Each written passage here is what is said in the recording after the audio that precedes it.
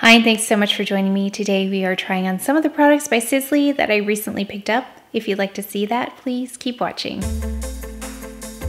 Starting off with this product, I think this was the most interesting one to me. It is the Super Stick Tinted Sun Care SPF 50+. It is a very water resistant sunscreen in stick form, but it has some color to it. We'll also be talking about the Blur Expert Powder. I have a stick blush, and this one is in Passion. I do have this. I don't know if I've tried this on in a video before, but this one I've had for a little while. The Phyto-Eye Twist in number 11. And then last but not least, this beautiful lipstick in 41. So let's go ahead to try on. I've just got eyebrows on, a little bit of Color Science 3-in-1 under my eyes, and I used the Charlotte Tilbury Magic Cream today. We're gonna go in with this first. It is the Super Stick Tinted Sun Care SPF 50+. Up until yesterday, I was going to say that this was a product that I didn't like because I was using it incorrectly. I was kind of just taking this all over my face and really slathering it on. And then just yesterday, I thought, let me go in with a lighter coat of it, and it works so much better. So if you have this and it's not working for you, try using less. I do wonder though, the less I use, how powerful the sunscreen is at that point. It does work better though when I put on a thinner coat. So as I put this on, I'm going to show you, I just go in straight like this. So you can see the color. Okay, let me just put this up here. And as I tap it in, I'm going to talk about it a little bit. But you can see if you go straight in with this stick, kind of how it looks before I blend it in. Just so you can get an idea, depending on what shade you wear in foundation, if this will come close to your skin tone or not. And this was the mistake I was making. I was going in like with the stick all over my face, really, really thick, and it was not good at all. But with a thinner application, it looks better. Again, I can't speak to the power of the sunscreen if you have a thinner coat of it. So it says designed for optimal tolerance. The Super Stick Sun Tinted SPF 50 Youth Protector is equipped with a high performance complex of latest generation mineral screens, particularly indicated for sensitive areas of the face: nose, lips, cheekbones, ears, and eye contour. So I haven't really gone anywhere like on my lips or anything like that. We could try, let's see. Also the eye contour area, let's go just a little bit above that because I haven't tried that either. But I think this is one area that's really neglected, is up here. And I'm going to go in with a crayon in a bit here on the eye area, so it's okay if it's a little bit creamier in that area. To offer the best UVA, UVB sun protection to the most delicate areas of the face, the Super Stick provides a very high index of protection, SPF 50+, and a high concentration of protective antioxidant and nutritive active ingredients, protection against radical attacks. Here's half and half. I know some of you were wondering about this for a no makeup SPF kind of thing, which if you're like me, you want SPF on your face every day. So there's the difference between my skin and the SPF. It also says very water resistant, and when I go to wash this off my face, I definitely need a good cleanser to get this to move. Sweet white lupine oil, vitamin E, wheat germ oil, concentrate, cell protection, provides nutrition and comfort to the skin. Shea oil, camellia oil, mango butter. Comfortable to apply, its soft texture glides easily on the skin and is resistant to water and sweat. It also says it has a universal beige hue that blends with each person's complexion for a light, even, and gradual result. I don't really know how universal this would be though. I would have to see it on someone else and I haven't. So let us know if you have this and what foundation shade you are so we can find out if it actually is universal. And it also helps protect the skin from the effects of photo aging. Wrinkles, spots, dehydration, sagging skin. I know certain sunscreens can impact the environment, so this one says it is environmentally friendly and contains no harmful chemicals for marine life and is also reef safe. I've been working at this to get this into the skin. So it's not just like a one and done kind of product. You really need to get this to get in the skin. So it is a little bit cool for me though. I would have liked a little bit warmer. I mean, you still have that, there's a bit of that sunscreeny look to it. So we're gonna go in with concealer. I've got my Clé de Peau. I don't have any Sisley concealers. Let me know if I should pick something up though. It is really hard to tell online foundations, but concealers are even harder, I think, to find online. So we're gonna try this. My Clay to Pot also has SPF in it. I did want to say the reason I got really excited about the sunscreen stick is because I've been loving the Color Science Sunscreen Blush. That one is also 50 SPF. Actually, I brought it right here so I could show you what I'm talking about. And I thought it'd be great if Color Science came out with a stick foundation that had SPF 50, because I'd love to try it. And then I found this from Sisley. So you can see I've got Mocha and Almond here, and Mocha doesn't usually pull warm, but compared to the Sisley SPF stick, it is pulling a little bit warm, so you can kind of see how cool the Sisley product is. So if you're really warm, this might not be warm enough for you. But I was talking about this Color Science. It's really grimy because I use it all the time, but it's a blush stick, SPF 50. And yeah, I was looking for something like this, so I was happy when I stumbled upon it. So I just put the stick over the concealer, try and bring it back. We're gonna go in with the Sisley powder. I am still formulating thoughts around this. I'm gonna go under the eyes as well with this. It's this one, the one that I've had lots of questions about compared to the Chantecaille powder.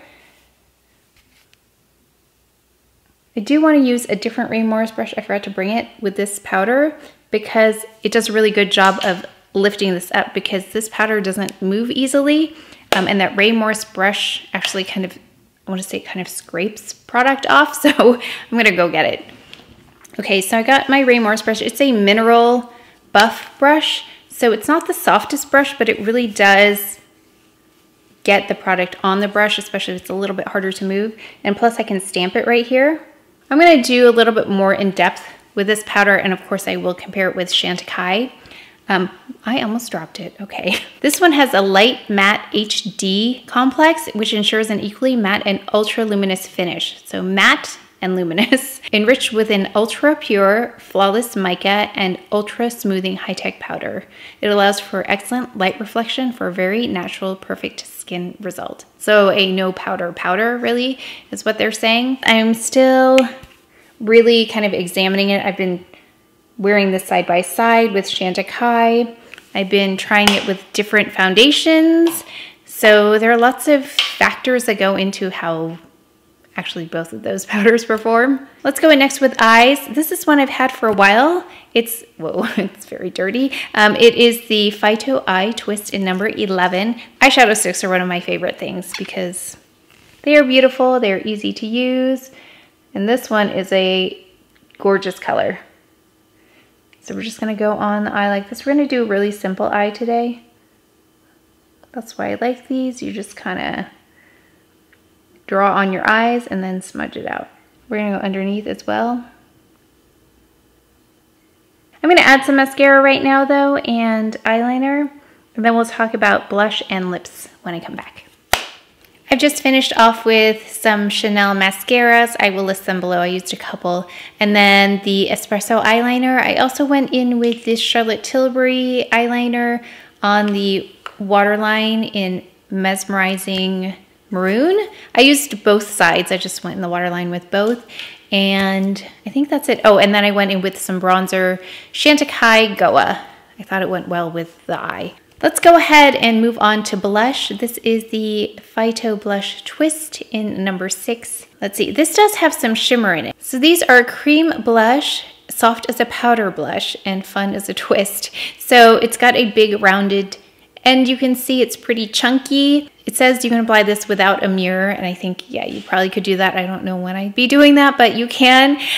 It's a cream formula with a unique sensory experience that turns into powder upon contact with the skin, and it provides the benefits of both textures. It says it's a unique smoothing velvety finish and a long-lasting cream texture. I'm going to show this to you on, and then of course I'll show you a swatch, because the swatch will give you an indication of the shimmer if you can't see it. I mean, the shimmer is evident. So it's one of the more visible shimmers that I have. So if you like that, you'll like this. Now for me, you know, I just have to be careful with texture issues. Yeah, right up here. But there are detectable particles of shimmer. So I wish I picked up one that didn't have that, but I couldn't tell online when I ordered it. And I don't know if you noticed, but I am applying this on top of that Sisley powder. And one of you talked about using that powder under foundation, so I'd love to try it. I haven't had a chance, although I am seeing though, as I use it more, that applying other product on top of it is not a problem. Yeah, this is lifting off a little bit of that concealer work that I just did. So just be aware, even though it is a cream to powder, it's still going to interfere with any concealing you've done underneath. I don't love that about it. But it looks really nice here if you don't have to conceal. I'm just gonna go in with that powder just to tame that a little bit. Okay, that's as far as we're gonna go with the blush. I mean, it's really pretty. I wish it didn't have shimmer in it, and I wish it didn't lift off my makeup. Let's go ahead with this. It's the Phyto-Rouge in number 41. So this reminds me of that Guerlain lipstick. It has kind of this type of pattern on it. I remember really liking that about that lipstick because it did make application a little bit more precise. This one's a Care lipstick with an ultra silky texture that envelops the skin with a fine smoothing, contouring, and hydrating film. It says day after day lips are more supple, softer, and more elastic. So it has a magnetic case. It's actually quite lightweight. It looks like it wouldn't be, but it's quite lightweight. This feels heavier than this. It's not like the strongest magnet, but there is a magnet.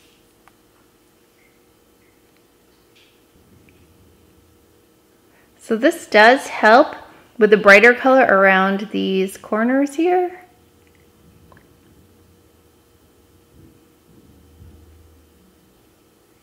Still a little tricky on the bottom lip though.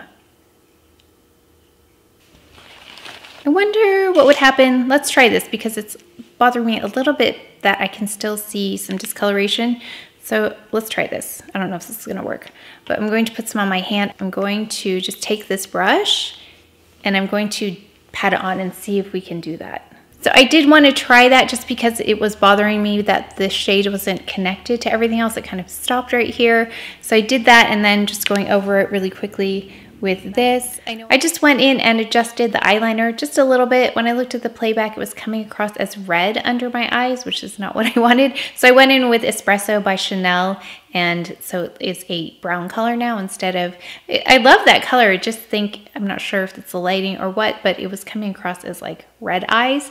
Also, I have different lighting. Let me know if you like this. I don't have a ring light this time. I got a fancier light. So I'd love your feedback on it if you liked the ring light or if you like this one better or if it doesn't matter. But let's go ahead and talk about the products.